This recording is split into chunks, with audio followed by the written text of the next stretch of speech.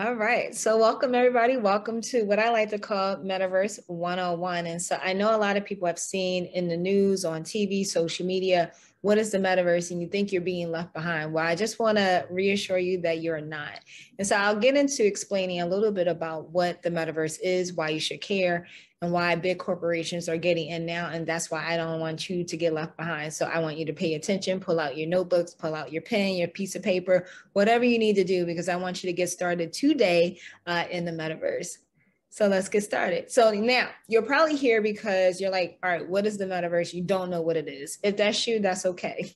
If you are the person who had missed the boat on Bitcoin, cryptocurrency, and you don't want to miss out here, congratulations, you're in the right place.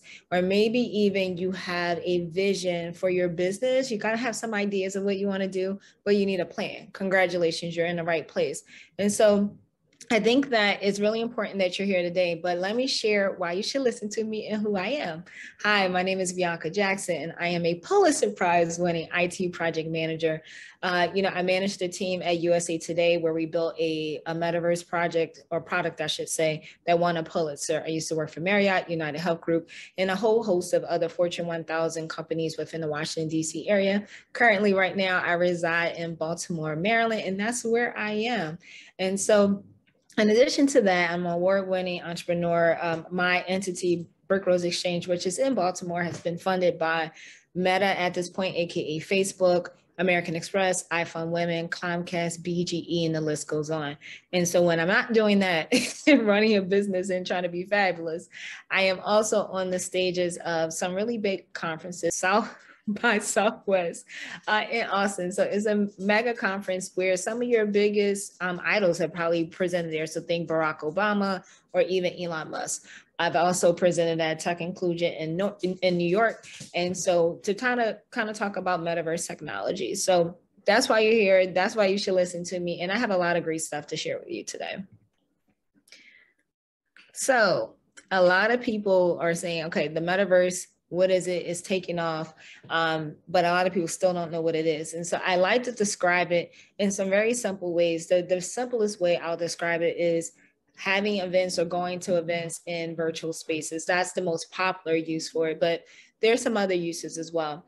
And so when you start thinking about elements of the metaverse, it's literally all of these things. So when you start thinking about digital currency, all your crypto, so your Bitcoin, your Solana, your Ethereum, that's all a part of the metaverse. You got marketplace, digital commerce, you got NFTs, non-fungible tokens, which has taken over the world.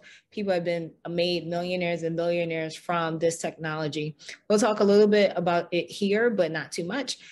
Infrastructure, device independence, gaming. So for those of you who are familiar with Fortnite, Roblox, you are already in the metaverse. Digital assets. Some people have already attended concerts, social events, entertainment. And so at my entity in BrickRose Exchange, this is the area that we pretty much dominate in as far as social events and entertainment events in virtual reality for our clients and people who want to come learn about the metaverse, kind of like you, small business owners. So there's also online shopping, workplace, social media, digital humans. And so I don't want to get you all wrapped up around the language of this last one, which is natural language processing, which is simply Siri, Alexa, all the platforms where you can talk and you get responses back, right? And so I want to talk about virtual reality. So this is probably one of the best use cases for the metaverse. And so it's bringing your digital self, your digital human, your avatar into a virtual reality space, event space, whatever, where you can interact with other users who are there also as their avatars. And a really cool thing in the advancement of the technology has allowed avatars to almost look exactly like you. And so in this particular platform, Spatial, you can upload a picture of yourself.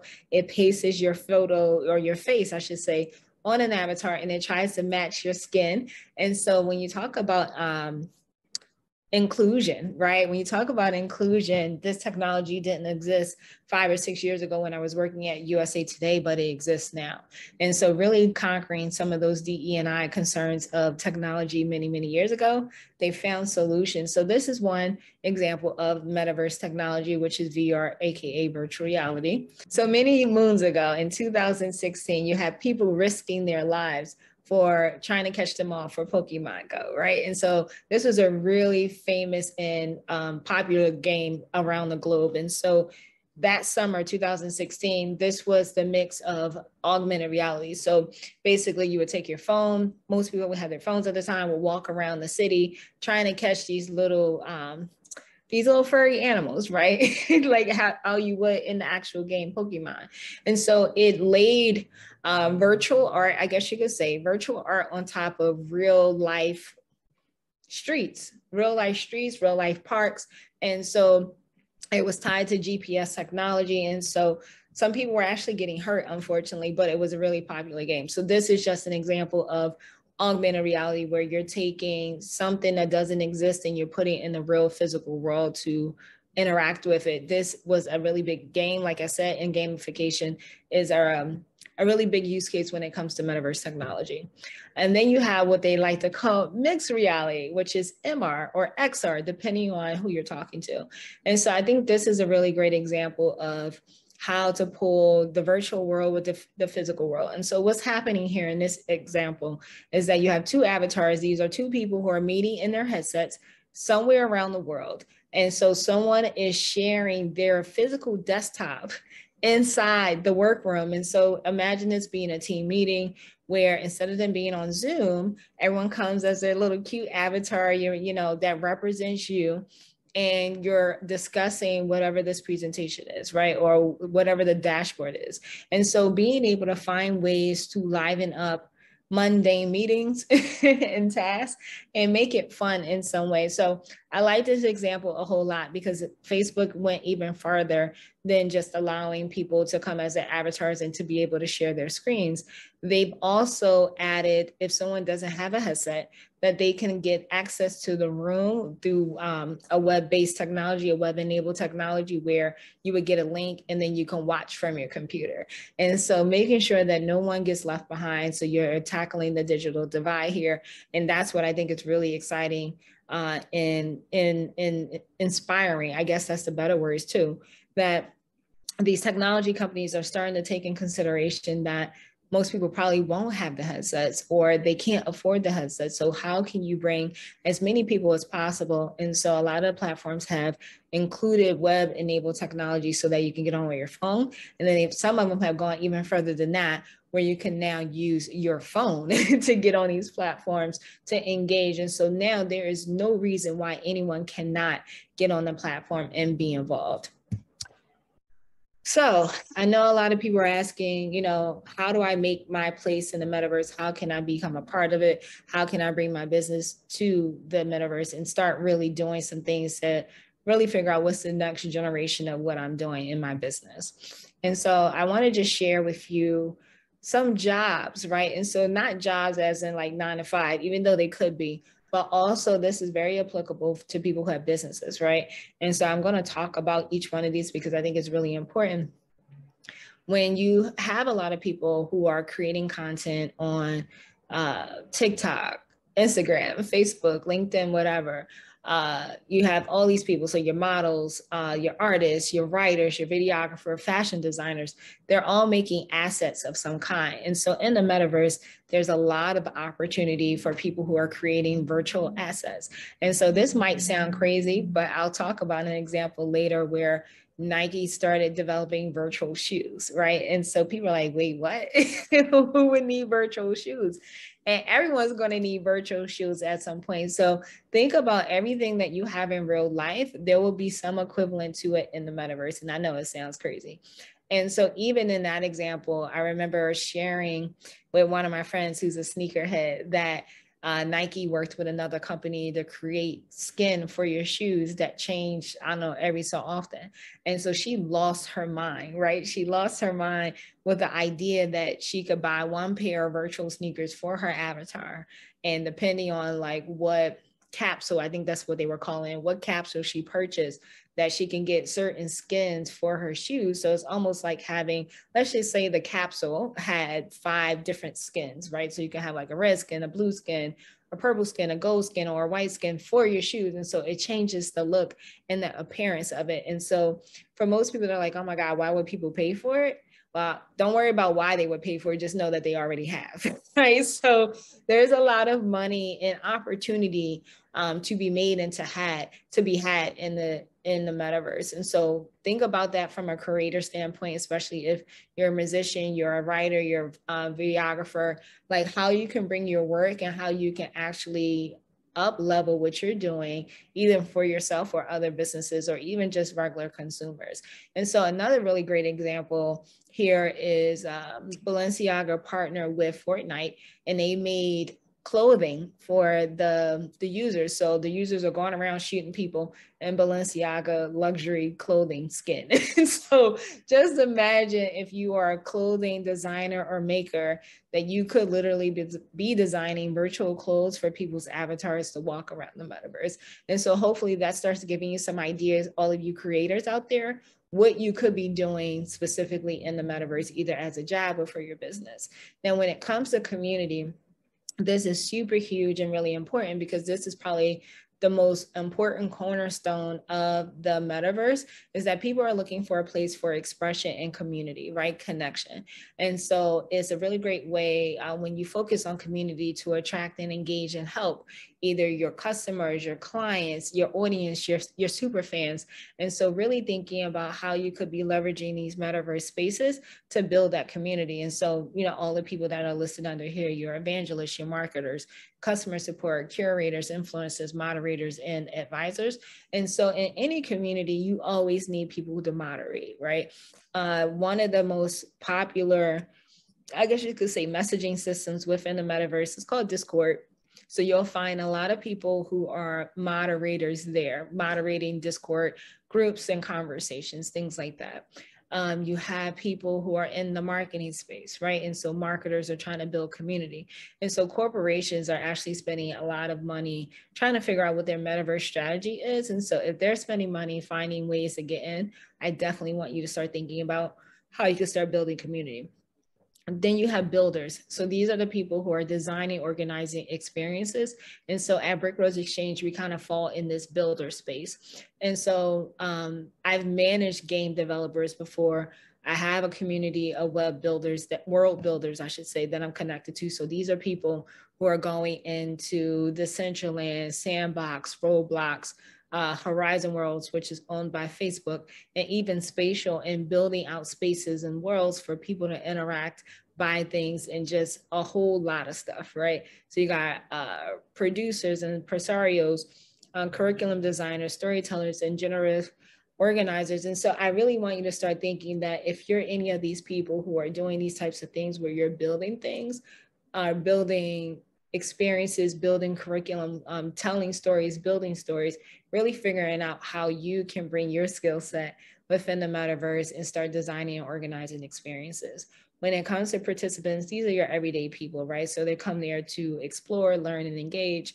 And right now, BrickRose is starting to move into this space where we're creating something called a DAO, which is considered like a group, right? A membership group or some kind. You give them some type of governance, right? Where they can make decisions.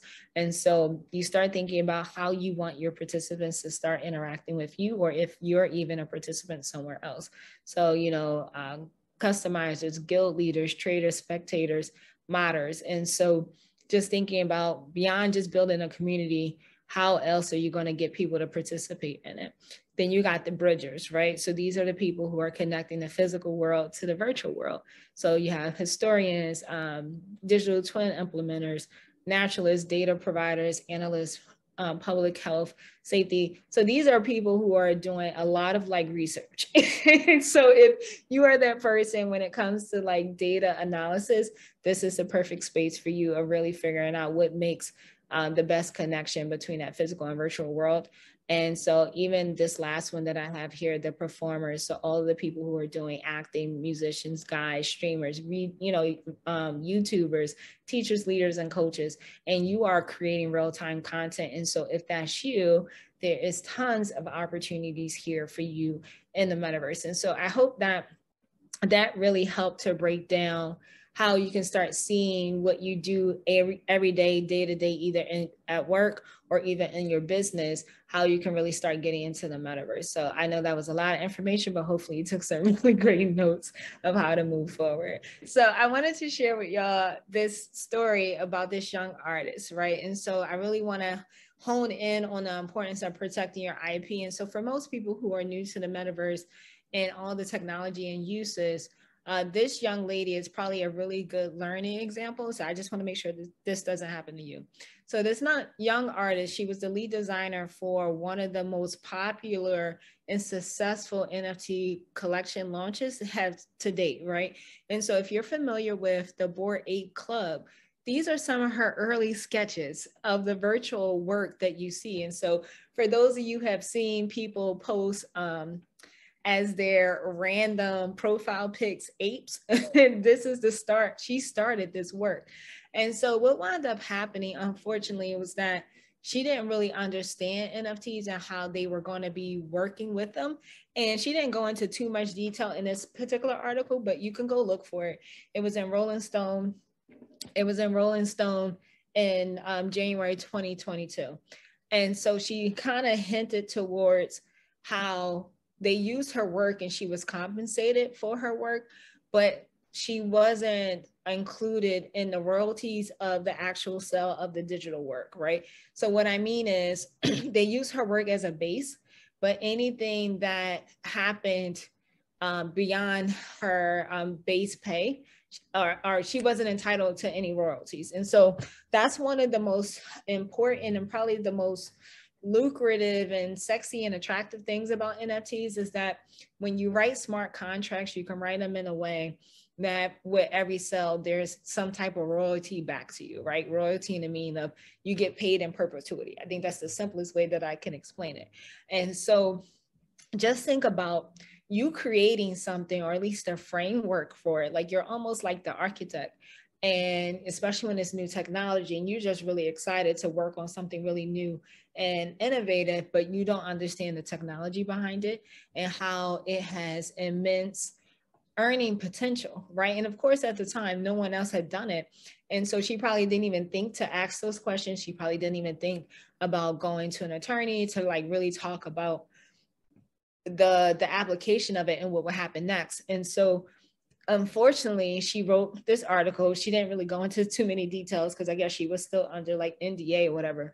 But basically, you know, the sentiment is that she didn't really get compensated beyond what she got compensated for by just providing these sketches.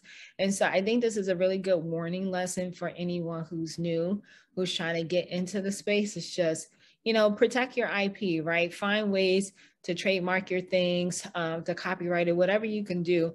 And also talk about future royalties on your work. And so if Beyonce didn't teach us anything about Homecoming, and that whole Netflix, was it Netflix that she sold it to? I think a lot of people were upset at first when they learned that she didn't get paid as much as Ariana Grande for her performance. What people didn't know was on the back end, Queen Bee sold her content into Netflix. And so now she set up a whole situation where she gets paid in perpetuity, right? And so as long as they show it. And so this is kind of like that same, I want to make sure like there's a similar type of thread here that people get, is that, and we're past the point now, I think, as entrepreneurs of one-time pay. We should really be looking at how can we get paid, not always in perpetuity, but, you know, multiple times over and over again. So don't quote me on the Queen Bee stuff, but basically she got paid more than once. So let's go and move forward to the next example. So I mentioned this earlier, when I talked about virtual shoes, right? And so Nike was the first one in the game of the corporations to really jump in and say, you know what, we're going to make these digital shoes. And so when I saw, I was like, oh, they are so smart. They are really smart. And so they went a step further. So when we just talked about protecting your IP, Nike was not playing any games with anybody. And so they put a trademark on their virtual goods. And so right now, the court case is still being decided as of this recording. But there was a store, some online store that basically made virtual Nikes. And so Nike is testing out their trademark. And they're testing out their trademark to see whether or not they can get the store to take down the shoes and if there's any other ramifications with it, right? And so I want you to start thinking about, one, if you're a creator, how can you start bringing some of your original work within the metaverse? But also don't forget the part of copywriting and trademarking and whatever you can do. I know that there's been a lot of conversation around TikTok dances, right? TikTok dancers starting to protect their work because other people would copy their dances and make millions off of it, whereas sometimes they weren't being credited. And so I'm going to encourage you to do the same thing, all you creators out there, as you start thinking about how to bring your creations in the metaverse. Figure out also ways to talk to IP attorneys to protect whatever you can before you bring it there, or have the right agreements in place so that people can't rip you off. So I just wanted to see that. The other thing that I wanted to say about this particular slide is that, as you can see, they're hiring designers. So if you don't desire to create your own store and your own brand, you're going to go work for some of these big guys like Nike and Balenciaga and go start designing virtual clothes for avatars. And so I just want to let you know like how big this is. There was an article that I was reading where there was someone who purchased, it was a tiara, and then there was a handbag. I think the tiara was $400,000. I think the handbag might have been $3,000, or it might have been the other way. I'm not sure. Either way, both goods are not real, right? Like they're virtual goods. And so to think that anyone would spend even $3,000 on something that they can't even physically touch, right? Or that they would even consider paying $400,000 for something that they can't physically touch. I want to encourage you to do this. Don't worry about why they would do it, just know that it's being done. So don't get hung up on why they're doing it, just know it's being done. There are people who are buying these things. And so even if you are not the person, there is someone who is. And so kind of think about it like that. What are the possibilities for you and your brand and your company for you to bring your work, to bring your business into the metaverse? This is a really cool example of a young man who basically did most of this work himself. And so I'll try to talk at this at a very high general level. So he made something called an NFT jacket, right? And so it's a it's a virtual jacket that your avatar can wear in the metaverse platform. So the one example that I have a friend who's in Decentraland. She bought one of these jackets as an NFT, and you get access to like training classes, course material, I think like his community, and then you get to walk around in virtual reality in the metaverse with this jacket on. And so it gives people information. It's almost like a marketing billboard in a sense. On the back of the jacket, there's a website that sends people back to his community. And so even thinking about, for all of you out there who are doing training, coaching, or whatever, NFTs don't always have to be a picture, right? Like there could be some type of utility, that's what they call it, utility to it, where it gives people access to something. And so you have organizations like Blavity with Afrotech and some of their split off Afrotech events, where they're starting to give access to people through NFTs. And so I just want you to start thinking about everything that you go to that's ticketed, everything that's a membership. How can you start bringing people into your communities with NFTs, with tokens? And so I don't want to go too deep into that because you're like, tokens, NFTs, what's that? We can talk about that at a later date, but just know that NFTs are starting to hit like what I like to call this second generation, more usability, where it's not that, the weird picture. You're like, oh, what do you do with that? people pay $400,000 for a picture. Some people have, but now it's starting to come with utility where you can access spaces. And I can tell you for BrickRose specifically, we're about to roll out a membership program that's based on tokens. So we have a physical building in Baltimore that has 3 spaces. I like to call them activation spaces. One part is meeting space. The other part is VR podcast studio. And then the other part is wellness retreat loft. And so our members here at BrickRose will be able to access the spaces through their token membership. And so I'm really excited about that because one of the biggest problems that for anyone who runs membership programs, know that you run into churn. And so real quick, I'll explain what churn is. Churn is when you lose members, right? So very simply. And so for anyone who has a membership program, that's the biggest concern that you have, or even if you have software program, churn of losing customers. And so using tokens and NFTs are actually a way that you can kind of minimize the risk that you have with churn. So that's it for right now for churn. I know it's a weird word. And so I want to just kind of talk a little bit about investing, because this is for the person who's just like, all right, Bianca, I don't want to be any of those things that you put for jobs in the metaverse. I don't have a business. I don't have a product. Like, I just want to make money. And one gentleman actually said to me one time, he said to me, he was like, I just want to be the guy that sells shovels in the gold rush, right? So for those of you who are aware or know of the gold rush is when a lot of people on the east side of the country started to migrate west, and they went there in hopes of finding gold. And so people became millionaires just by selling shovels, right? And so selling the tools that people would need to dig out in West. And so I would liken or, compare investing to selling the shovels in the gold rush. So how do you invest in the metaverse? And so I'm going to give you a couple of examples of what you could be doing. Some organizations, I shouldn't say organizations, some companies that you should be looking at, or, just kind of peek and gander at, because there's hundreds, if not thousands of them already. And so I'm going to mention kind of like these 3 examples. First, for those of you who thought Facebook was the metaverse, that's what they wanted you to believe. They actually acquired the company that they have all the technology. They own the rights to the technology now back in 2014. So they had been planning this almost 8 years ago. They bought the company Oculus for $2.3 billion.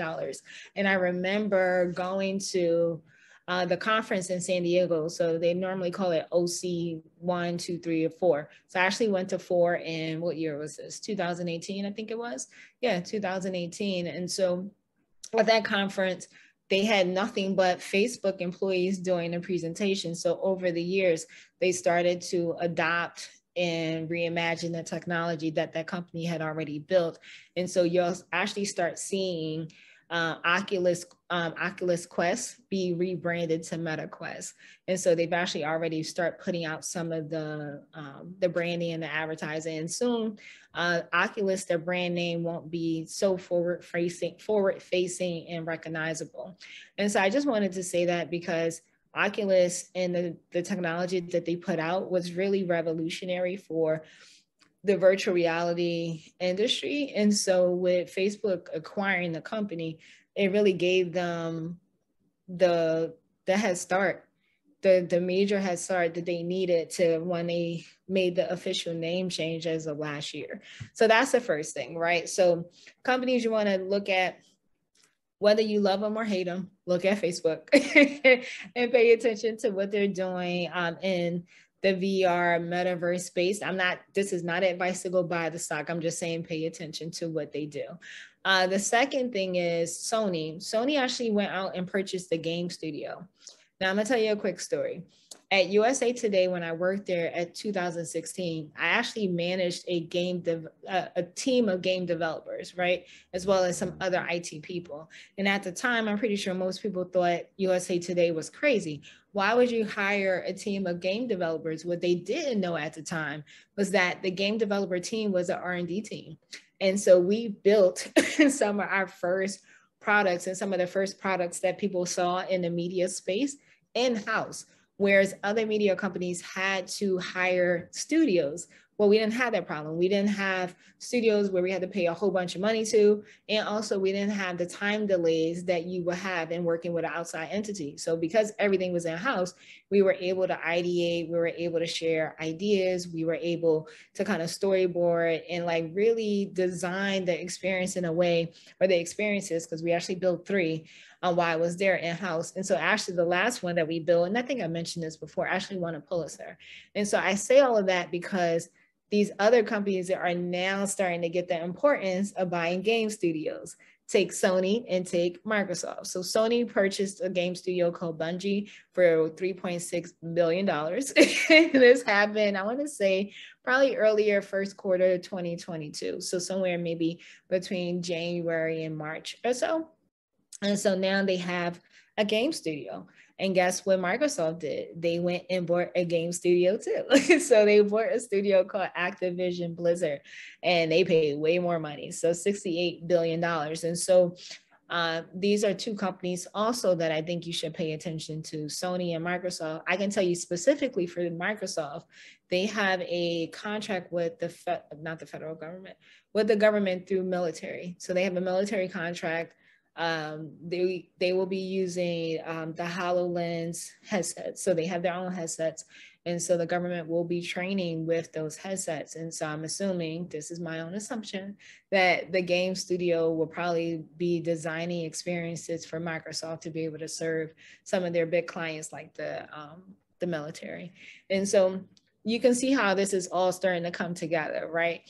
And probably a couple of years ago, Microsoft and Sony probably couldn't justify buying a game studio, but now with the metaverse as crazy and as big as it is, it makes sense to the average person. You know, USA Today was just way before its time.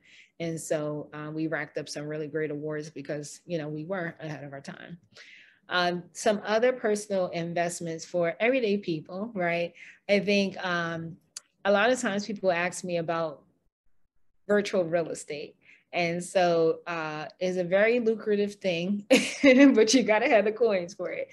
So like this example, right? So Sandbox, they, I want to say this was probably like around March. I'm not sure what the value of Sandbox is right now, the parcels, but you got to pay attention to all the lands. Someone paid $17,000 for virtual land, and that's nothing. Someone actually paid over $400,000 to have plot next to Snoop.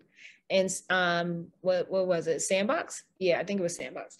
And so I just want people to understand, like, it sounds good in theory to say, I'm going to buy some virtual land. First of all, you got to know what a parcel is, how many parcels, what that looks like, what you're going to do with the land.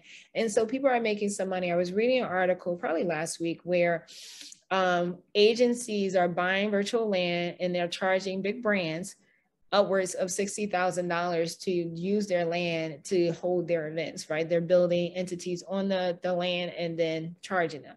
And so there's tons of opportunities. There's tons of companies.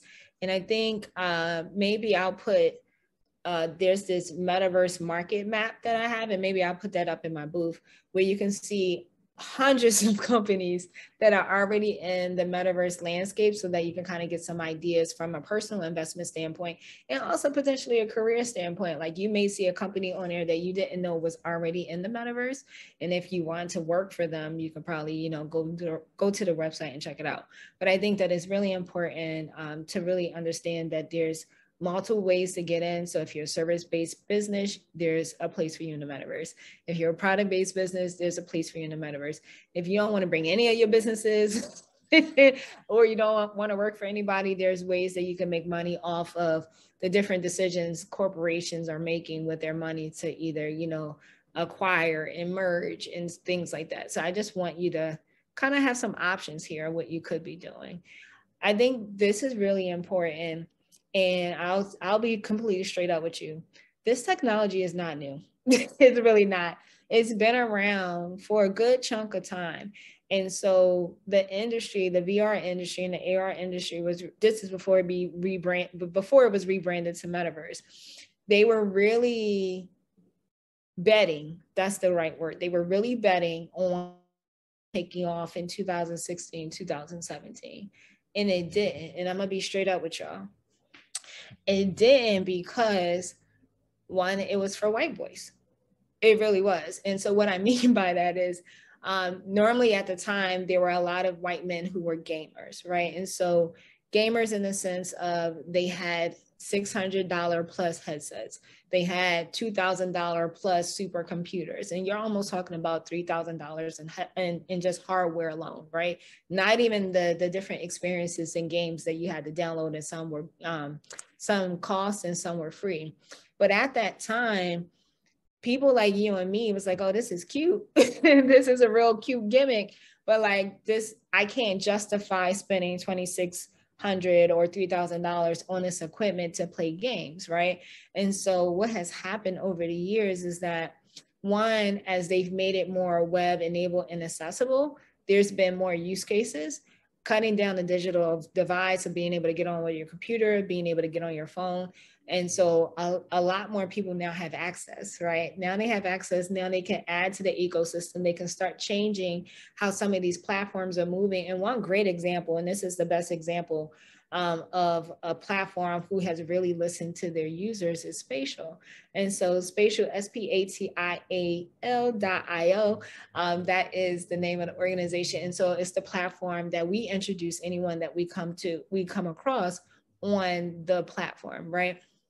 So going there, they listened to their users, and when they made it web enabled, they saw the user base grow exponentially around the world. They started to see that people were no longer just coming there for work and work meetings, that they were doing cultural things. And, you know, we bring culture wherever we go, right? And so they were doing art exhibits. They were showing off their NFTs. They were doing cultural gatherings. So there's one experience there where it's like Chinese New Year's, like we were bringing all of the culture, right? And so I think that it's really important as you listen here, and you start to think about how you want to get into the metaverse. This is an old projection. This projection, who did it come from? I don't even know, but the new one is from JP Morgan Chase. It's not even 800 billion anymore. It's now 1 trillion. That is trillion with a T. I'm not sure about you, but I don't even know what $1 trillion looks like, right? So it's 1 trillion by 2024. And guess when, as of the date of this recording, that's in 2 years. And so y'all can play around if you want to. I won't. And so I'm trying to help as many people as possible really get on the train, the boat, whatever it is that you need to get on this time. Because like I said before, they expected this to pop in 2017, 2016, 2017, 6 years ago, right? And it didn't. Now with COVID being, shutting down the world, the need for the need for internet virtual experiences, and they've taken it further beyond Zoom to virtual reality experiences in the metaverse, culture experiences that you can now access people from all over the world. Oh, people are gonna miss this boat. Don't let it be you, right? And so I'm driving a boat. There's a lot of people driving a boat in their own trains into the metaverse, especially for people who look like us. Make sure you get on one of them, because this isn't going to stop. It's only going to continue to grow. And I think, unfortunately, with COVID and the pandemic, you've seen the need for technology, and a lot of people have tried to do business without it. Don't make that mistake. And so I just want to make sure that you get caught up somewhere. So make sure you come by the booth, come check out the information that you have. And at the very least that I want you to do, even if you don't come to the booth, just Google Metaverse Plus, whatever it is that you do, so that you can get some inspiration. You can get some motivation for what you do or what you could be doing in the metaverse. And so I actually have a class where I teach people and I show them what big brands and small brands are doing in the metaverse to kind of give you that motivation and that inspiration that you may be looking for and what you may need, or just kind of trying to be a guide for you. And then in addition to the training and kind of working through some of your questions, we actually go on a tour. So we go on a tour in my metaverse space and some of the environments that we have that our clients have done events in, I've met with their teams, things like that. So come check that out if you have an opportunity to. And yeah, so I just talked about training class, but yeah, I think that's pretty much it. And so if you have questions, please come to the booth and ask your questions. Leave your questions there. Send us an email. Follow us on Instagram. But whatever you need to do, just make sure you don't get left, because there won't be another takeoff of the metaverse. This is pretty much it.